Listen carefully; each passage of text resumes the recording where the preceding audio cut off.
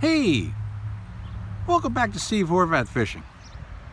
Once upon a time, very, very long time ago, when dinosaurs roamed the earth, I was young. And me and my friends, we would go fishing after school. We were 14, 15, didn't drive yet. Parents were working, so if they had a boat, they weren't letting us take the truck in the boat. So what do? We go fish ponds, creeks, little lakes, big lakes, but fish off the bank too. A lot of times the water we had access to was really, really shallow water. Shallow water that you probably wouldn't think about going in a bass boat unless you're Keith Pochet or John Cox and, you know, you'd go four-wheel driving through it. But we used a worm rig. Now I know what you're saying. Dude, you throw out a worm rig and you're going to come back with all kinds of snot and stuff. And yeah, there was algae. There was what we would call moss, big globs of stuff. There was some pads and stuff like that. Yeah, we caught fish on soft plastics.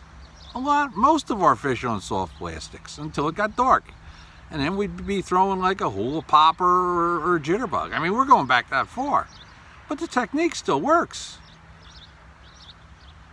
Basically two types of soft plastics that you would use for this. And it's the weightless Texas rig. Now I know what you're saying. No, dude, floating worm, kinked up, boom, throw it out. Jerk, jerk, jerk, jerk, jerk, jerk. No, not a floating worm, okay? Not a floating worm. It's not the technique we're talking about. We would use one of two different worms. Back then, curly tail worms were all the rage on the market. Right now we have a 7-inch power worm. Blue fleck, great color. That would be one of the types of worms we used. The other one was a predecessor to the swimming worms. And that was a worm called the dingling. The dingling worm. Billy Westmoreland, famous smallmouth guy. He was famous in getting notoriety to that worm. But the dingling worm had a tail on it that looked like the tail of a beaver. Everybody called them beaver tail worms. Now, if you tinkered around with them, you could take a pair of scissors and slice into that beaver tail worm, and you basically have what is now the Zoom swim worm, which is pretty cool. We were ahead of our time. We had no idea. Okay? Almost turned that worm into a buzzbait. So, we've got this. In modern day, we've got the Zoom swimming worm, and we've also got something like the rage tail cutter worm. Technique was simple. I'm going to take it, Texas rig it, no weight whatsoever.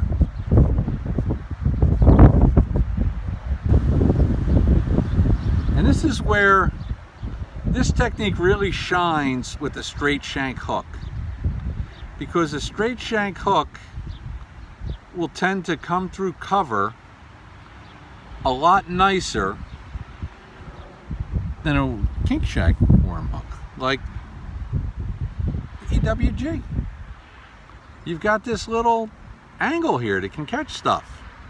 With the straight shank, not nearly as much. But we did it two different ways we fished. We would throw this out and basically dead stick it till we knew it was on the bottom. Sometimes even longer. Then we just take and give it a twitch. Maybe a second twitch. Wait a couple seconds. Twitch. Second twitch. You're only in 2 feet of water or 1.5 feet of water. You don't have to worry about it coming too far off the bottom. If there's a bass around, he eats it pretty quick. Now the other one, the swimming worm. Just throw it out and reel it straight.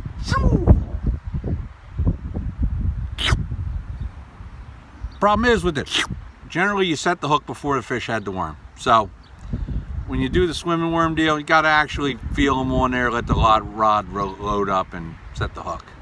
I can't even talk about it because I'm so, I remember those days so much.